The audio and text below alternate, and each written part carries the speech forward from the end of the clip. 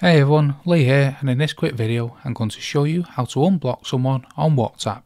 It's quick and easy, so let's jump right into it. First, let's open up WhatsApp and access your block list. Tap on the settings at the very bottom right. From there, just under the accounts, select privacy. Here you'll see blocked list in the middle of the screen, which shows the contacts you've blocked on WhatsApp. To unblock someone, all you need to do is swipe to the left on their name and tap Unblock. You can repeat this process for each contact that you want to unblock. Alternatively, if you want to unblock everyone on the list at once, you can tap the edit at the top right hand corner and select Unblock All. That's it.